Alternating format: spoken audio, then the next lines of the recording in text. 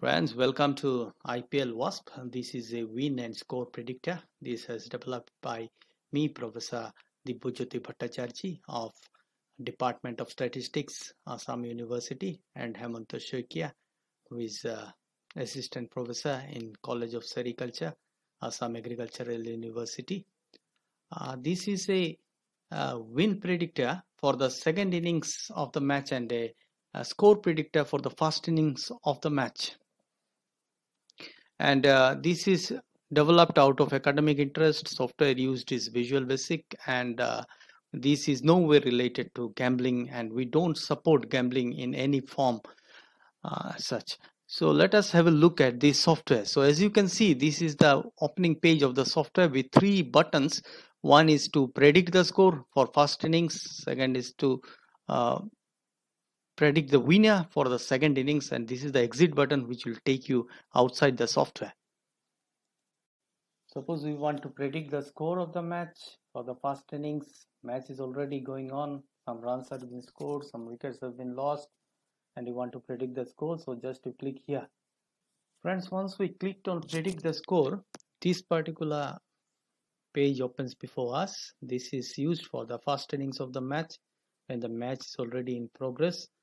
And let us assume that already 6 overs has been bowled, and in the 6 overs the team batting first have scored 52 runs at the loss of 2 wickets. So let us fill in the data. So 52 runs, overs completed is 6, and wickets lost is 2. And then we click on predict the final score. So you see the final score comes up to 170.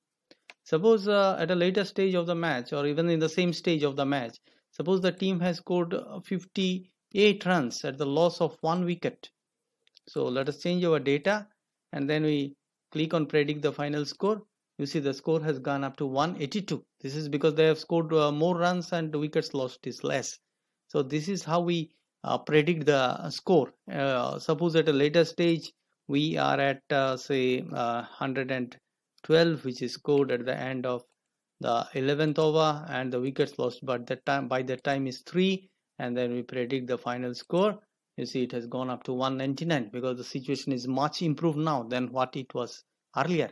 If we want to refresh the data, we just click here, so they go back to the refreshed values, and then we click here to go back to the home page. Once you are in the home page, then if you want to find the winner, predict the winner of the match, when the second innings of the match has already started, you just click. This shall take you to the prediction page for the winner of the match. So you have to give the target of victory. Suppose the target of victory is 181 for the team batting second, and the match is in progress, and the team at the end of 6 overs have already scored 48 for 2. So we type in 48, and then wickets lost is 2, and the end of 6 overs. So just we come down here and we